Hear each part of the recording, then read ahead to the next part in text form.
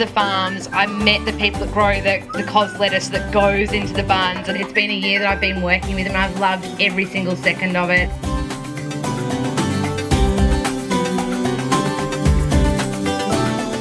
It's been a fabulous night. I have great food. It's been fresh, it's local, which is the most important thing. Lola's been amazing, learnt some great facts from her, and the best thing is I get to go glamping.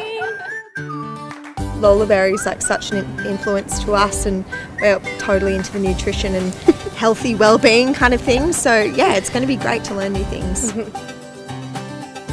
So I brought my twin sister because Grilled is the only place we can go where we can both agree on what we can eat. So she's a paleo-vegetarian and sticks to a very strict diet. And I believe that a burger should be a real burger with mustard and pickles and cheese and all the good stuff. So it's the only place we can go where we can both eat and be happy.